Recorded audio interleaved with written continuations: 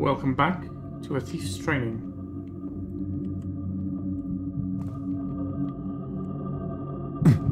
Ouch. Is that 3 health pips down or is that 4? I don't know. Interpreter's Tower, it says it right there. Okay, we're going to go back to the stairs then. No, that's not the stairs. Where were the stairs?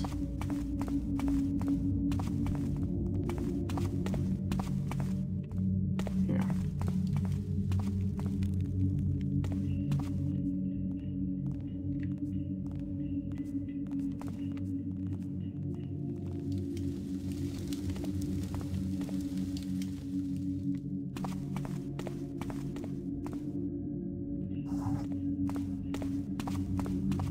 I need help!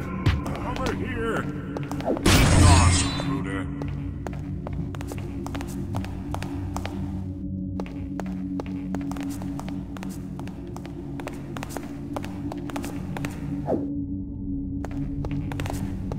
Dang it.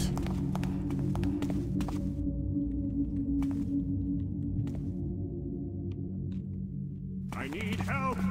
Over here! I didn't see there were 2 of you here. I thought there was only 1 of you down here. So I flubbed that rather badly. Oh well. I guess I have written signs that say Garrett was here and... Sorry, I've written Garrett was here in signs that all can read from Cyric to Bone. Alright, well, I was just wondering how many health bits I had left. It's now firmly sufficient. Let me read this. Chronicle of Interpreters, Verderosa. Verderosa became an interpreter in 622 and contributed greatly to her office. Verderosa introduced the concept of before us, always allowing for 2 interpretations to be discussed with the wider council before deciding on a path. This democratization of glyph interpretation is considered revolutionary by many, and dangerous by some. The valuable interpretations of corruption in the Witch Hand, the De Tremolay conspiracy, and the Great Fire of 615 are attributed to Verderosa. Verderosa trained 2 translators during her tenure. Verderosa died in 641, and the council voted unanimously for her remains to be buried in the crypt beneath her tower with her prized keeper medallion. Well, that was worth reading then.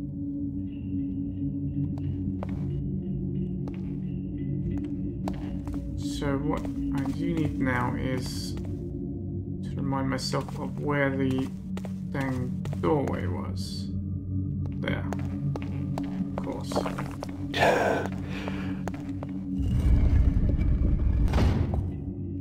Alright, now let's just descend. Of course, knowing the keepers, they're gonna surely have traps or something. Right? I'm not just gonna leave the crypts available for any, just unguarded, right?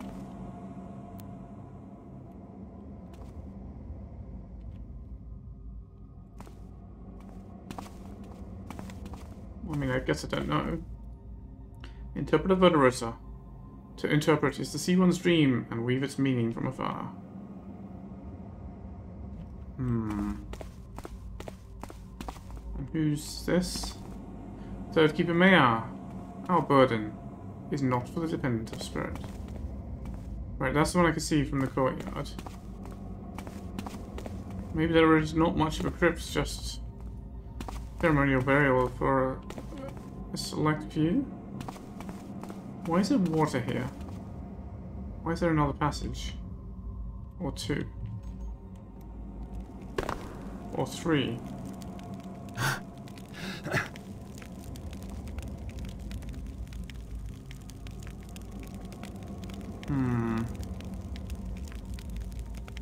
What is the same statue as she has? You don't see such a statue down these paths. Let's avoid the light. Oh yes, okay. It's not so hard to do. Also, you telling me to do it is suspicious.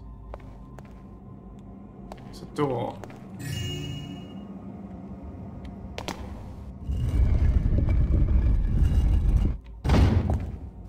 Wait, there's more crypts?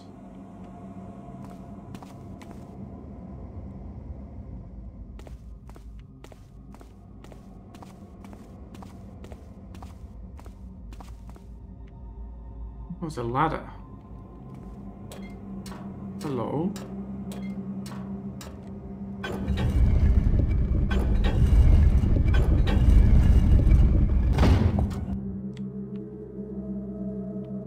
This is the middle of the, Keeper Tower, isn't it? Chapter meeting, 6th of Crimson Wayne, 831, presided over Elder Delberick. Item 1, disappearance of Keeper Dagon. Elder Delberick took the floor. We are all deeply shocked and saddened by Keeper Dagwin's disappearance. His surveillance activities in the Pontus district came with great dangers, and we suspect he may have fallen afoul of the Tremolay network. I asked the chapter for their views on a search party to be dispatched forthwith. All keepers in attendance voted unanimously in favour of a search party to be organised. Keepers Ramiro and Bryce volunteered. Item 2, Pagan Conspiracy. Keeper Rowan took the floor. It is recommended that surveillance activities of wardens be increased. We believe a pagan infiltration of one or more wardens is the most likely strategy to gain a foothold in the city and obtain the items of importance for their schemes. Webster, DeWall, Azimlag, and Ramirez should be prioritized.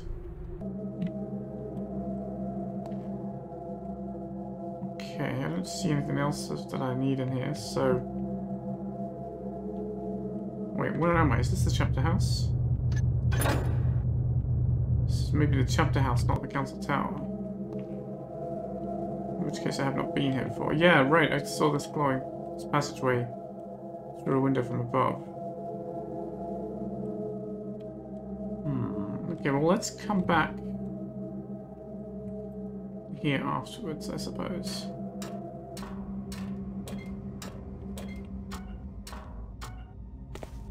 Let's remain on our cryptic search. What happens if I do not avoid the light? That's what happens. Okay, good to know. Useful.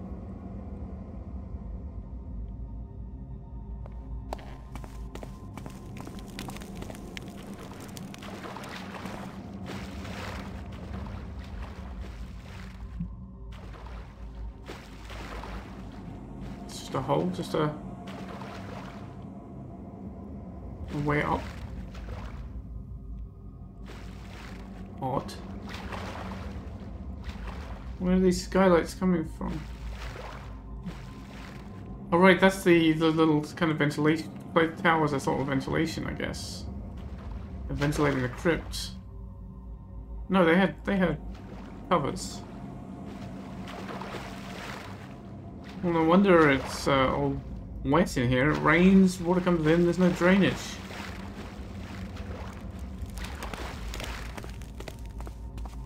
Stay in the shadows.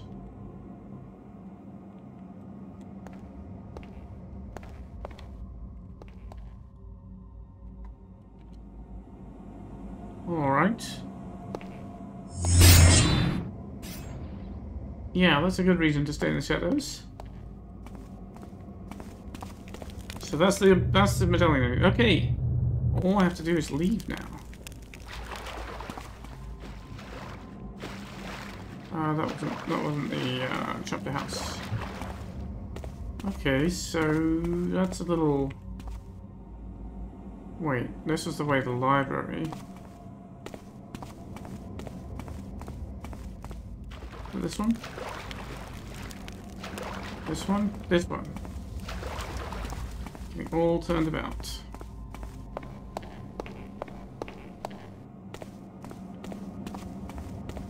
We might see if there's any more valuables, but we have what we came for. We don't have... Oh. Huh? This one wasn't ticked off before, about Sigurd and Radbot. To steal from my old pals to keep us, try and find more information. I don't know when that got ticked off. I don't remember finding anything more about it. I have no idea which piece of information I have was supposed to be the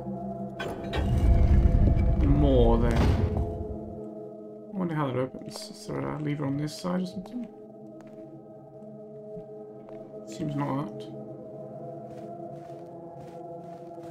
Well, also does not seem to be anybody here in the chapter house, so...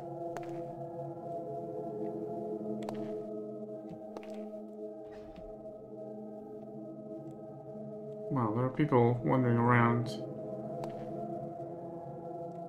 Within earshot of the outside, anyway.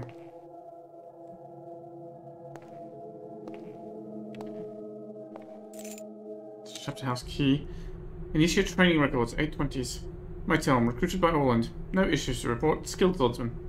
Mercedes, recruited by Hellman. Promising, but lacks balance. Nikander, recruited by Artemis. Leadership skills, moves unseen. One to watch. Expunge the entry on Mercedes from the training records. Elder Dalberic. Again, I thought they were just coming into this room, but... Nope. I have no idea where they are, but... sound just leaking through from the side. Hello. It does seem like there might be something up this ladder.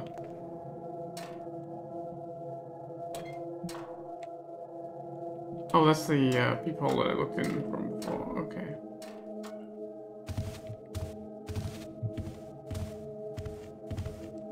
What about this one?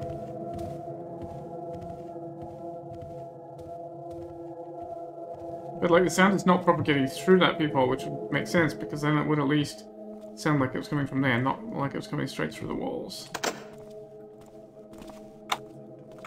Ah, chapter house key, of course.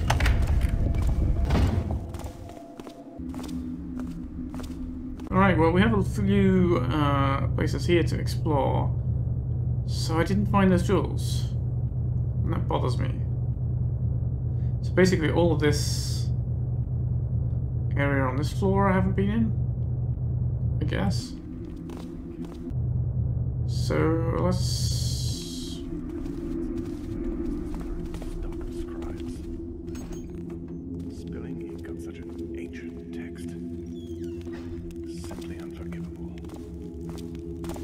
Right, we did come in here before, up the upper floor.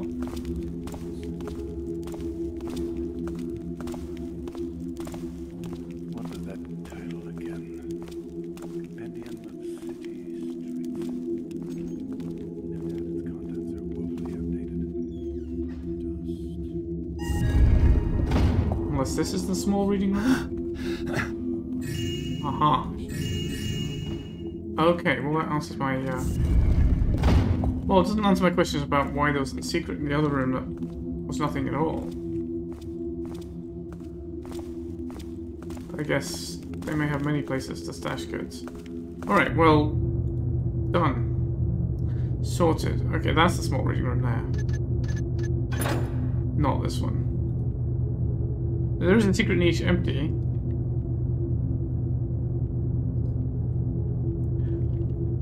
So I guess we should keep that, that annotation here.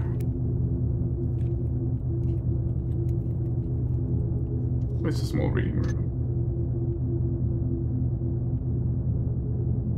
What was that title again? Compendium of Cities, Streets. No doubt its contents are woefully outdated. Keepers! To me!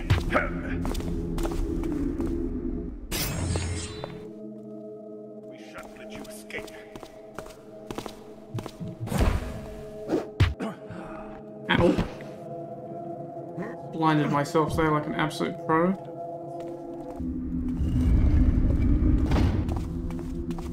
How did he see me when it was this dark? The question is, did he alert anybody else with that noise? Or did I alert anybody else with my running? Doesn't really sound like it. Okay, map again. That's this door to the main hall. Alright, so we just need to search these rooms. I guess we get out the way we came. Leave the area when done, yeah. A seemingly mundane update during this morning's chapter meeting has deeply troubled me. Instructor Maban provided the elders with an update on recent initiatives he implemented to improve the efficiency and output of the scribes. He provided softer cushioning for the seats, more candles, and increased the capacity of the inkwells. On the first day of introducing these changes, Instructor Maban observed the scribes and noted a significant improvement in output. However, on the second day, Instructor Maban left the scribes unsupervised, and when he returned at the end of the day, the output had dropped to the levels observed before any changes were introduced. Whilst Instructor Maban seemed puzzled by this, it is clear to me that it was the mere act of observation which improved the efficiency of the scribes. While this may seem trivial, it gives rise to the idea that observation can alter the behavior or affect the outcome of that being observed. How much of our work is affected by our presence, and what dangers does this pose to the prophecies? I intend to experiment further on this tonight, starting with observation of glyphs. I may even disturb Keeper Vercetis from his telescope upstairs. He may be able to shed some light. Yes, it's maybe physics you want to look into, not merely astronomy. Ooh, yes, I'll take those too. I need not have worried about the loot goal. We are 1,000 above it already, and I'm sure probably still like at least 500 below what we might be able to get.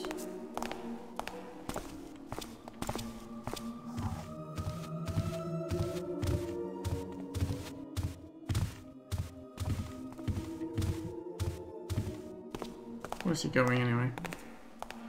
North. Okay, he's going up around the council tower. Oh, there's more than one here. Well, that's just bad for me.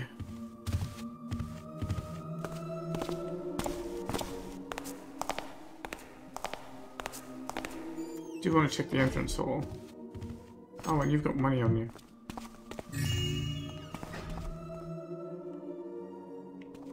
I do appreciate greatly that despite being a daylight mission, I mean, I suppose the Keeper place isn't super daylight, but they've, like, my complaints about the room brushing aside, they're very thoughtful about light and shadow. Doesn't look like there's anything in the entrance hall worth my attention. Okay, this is the... hello. I was gonna say this is a place I've been, but no, where am I? This is... I thought I came down here. South. I'm looking south. Am I here? Yeah, I must be. Okay, that goes then... Is that the council tower? I'm a language. What's that with? Yes, it looks like the council tower, okay. And this is the door then into the courtyard. Indeed, okay. Right. So, and he's going off that way, which I don't care about. I mean, I guess the council tower is where I want to be next anyway, so... That book doesn't belong here. Oh, let us...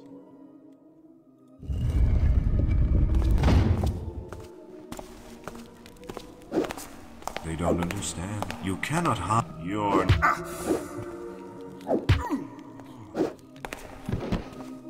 Don't know how he suddenly reacted to me. Maybe that's the stepping out into the light and he noticed me because of the patterns of light and shadow there. Oh well. Clumsily done, but it was resolved.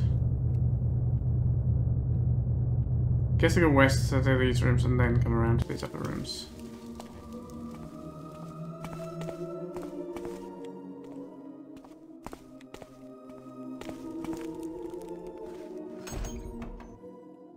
Anybody home?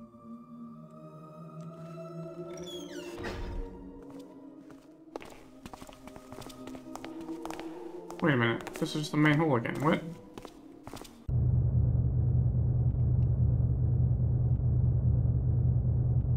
Oh wait, what came out? What? Well, that's stupid of me. Well, we can resolve it, there's no problem. Just not leaving them there to be found. Yeah, council tower. Oh yes, I thought I'd gone one passage further further west, but I had not. Noise? In this place? Right, that's the guy walking in there I could hear from all the way up there, I see. This is a little odd. There's no wood, you can't rope your way around here. I mean, it's kind of nice design-wise, but not particularly functional.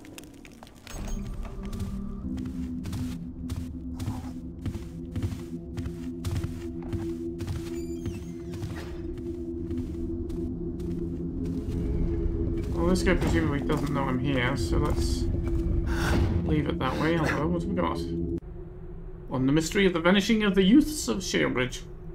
Source unknown, but retold here by Keeper Adelard, based on investigations of anecdotal accounts of the older residents of Shalebridge. Here follows an astonishing affair arising in Shalebridge in the year 421 of the reign of Baron Black, on the feast of St. Tancred. A woman, undeterminable in age, pulchritudinous and adorned in finery, so that any accursed enough to lay eyes upon her venerated her because of her facade, crossed street, bridge, water, and field, enter through Shalebridge Gate, to but catch a glimpse.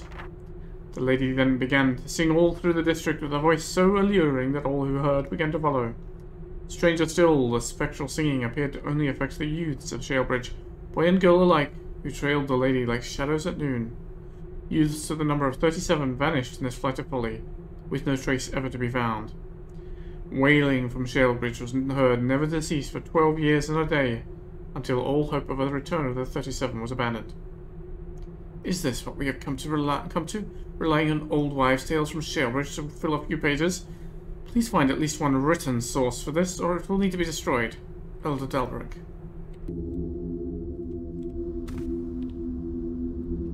Look, man, documenting oral myths is how they become written sources.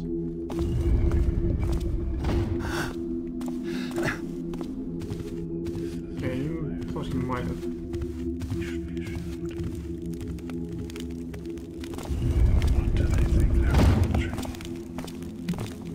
Oh, this is this room. This is the Greetings Young Garrett room.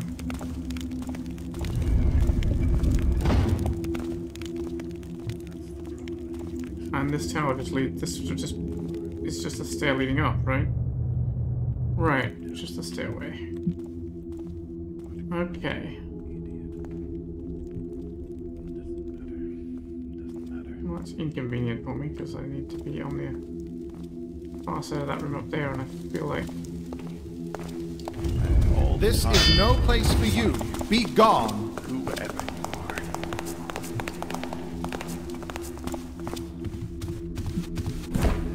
are.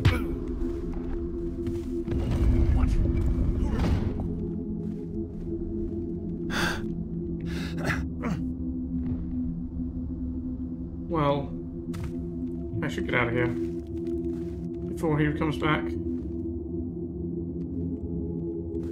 Hang on, where's this? I did not come in this way? Fenetti's History of the City, Volume 1.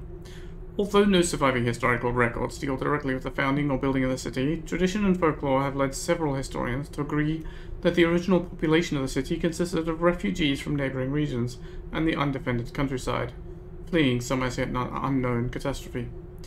Indeed, rumours abound of an ancient civilization, the remains of which may have formed the foundation of our current great city. Dear reader will be glad to learn that I intend to investigate this topic in considerable detail in Volume 2. More on this anon. In time, the 7 great founding families elected the first Baron and established the great institutions to govern the city. While there remain some disputations on who comprised the 7 families, it is generally accepted by reputable historians to comprise the houses of Black, Bresling, De Parent, Grand Warden, Murad, Rutherford, and Quintus. Recommend that Fenacti's work on the city's history be closely monitored. Should he stray too near the truth, exercise appropriate response. Elder Dalberic.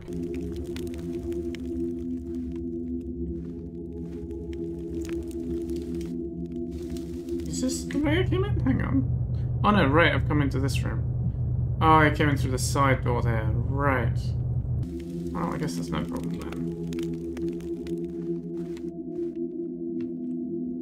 Doesn't mean I need to be on the lookout for valuables. not just plants. Right, yes, that's the door. I came in through. Okay.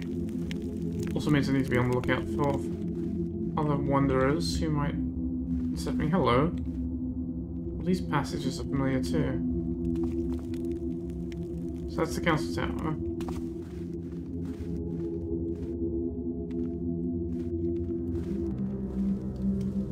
And we are back here at the sleeping quarters. Okay. Did I check that room? I have not been in that room, I don't think. In the council tower.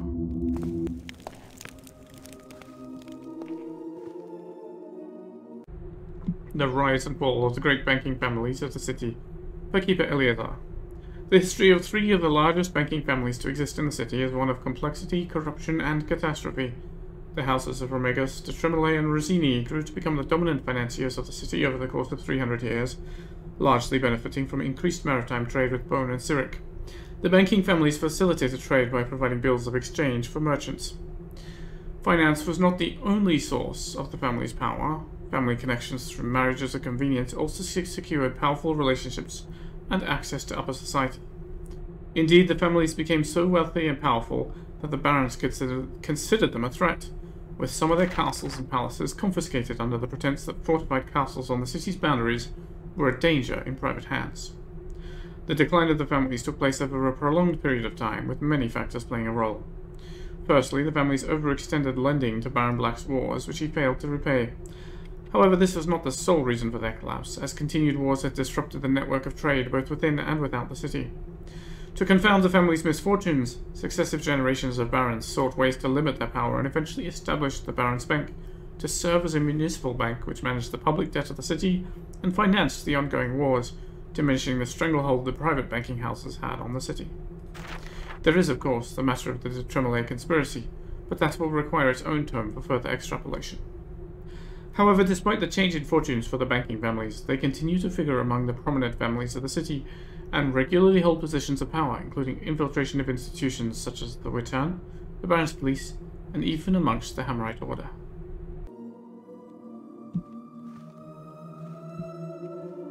Any other books or valuables? No. Alright. Then I think I have at last been everywhere, and we can head back out the way we came. To the obstacle course.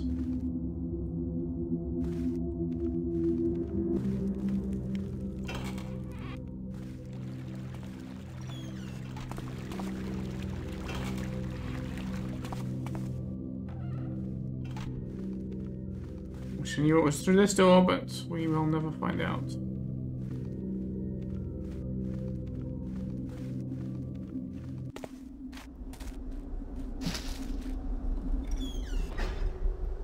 Souvenir. Well, obviously, the other stuff I will pawn. Hey, we'll keep this and piss in it to show our regard. Hang on, does this go anywhere? Gotta get down the proper way. I missed the rope entirely. Right, hang on, that's the way I came in, of course. Foolish. Right, and this doesn't go anywhere, and this way is a dead end. Okay. Well then, let us take our souvenir and,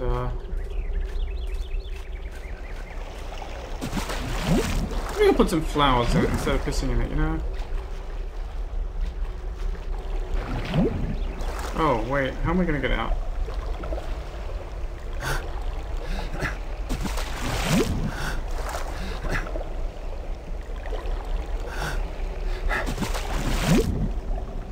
Easier said than done.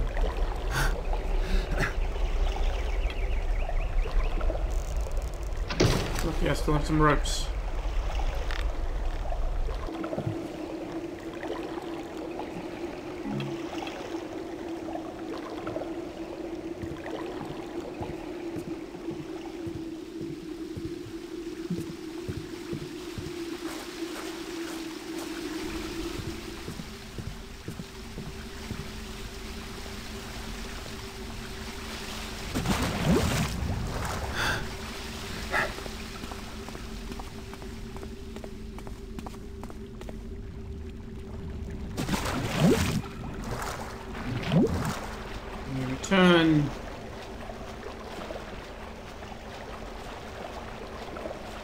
the streets, I suppose.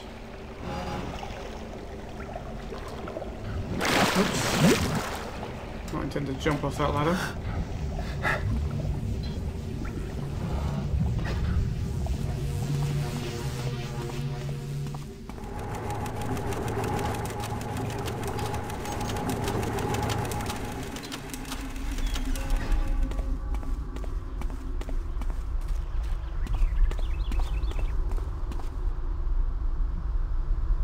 What a beautiful town.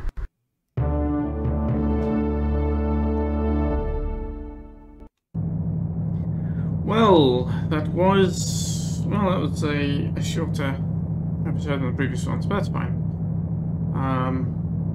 Half an hour. We're not quite short enough to fold into the previous one. I don't know. Whatever. I'll figure it out later. That was the Thief's Training. Yeah, a lot of really nice to look at architecture there. Good use of light and shadow. Really, really problematic sound room brushing. I think the sound propagation in the Keeper area was just not good for playing Thief with, for sneaking, listening to guards, supporting them, making noise or not. I guess it's fine. How did we do? Yeah, that's over 500 loot not found. I do wonder about that secret I found. Oh, there's 3 more I didn't find. Wow. Okay. I do wonder about the one I found which had nothing in it. That was weird. I feel like that might be a bug. Like it was a, I forget what it's called now. The trap that hides the stuff until you activate the lever so that you can't prop it through paintings and stuff. Might have not been hooked up properly or something. I don't know. Weird. Anyway, that one aside, there's at least 3 more secrets I didn't find, which is probably a fair portion of that 500 loot. And I probably missed some other stuff here and there, hidden away in corners. Yeah. Very good mission. It's very nice to go back to Keeper's place. I think. I mean, I've played many missions before that had a room modelled after the one you see in the cutscene with the Interpreter's Tower. Right, several, at least 2, I think 3 other missions I've played have had a room like that. I don't think I've played one before that actually takes the training room, the obstacle course, and puts you back in it. I'm sure it's been done, but not that I remember playing, so but I enjoyed that. Yeah. Pretty good mission. That's it. Thanks for watching, and I guess I'll see you here sometime, hopefully soon, for the next mission.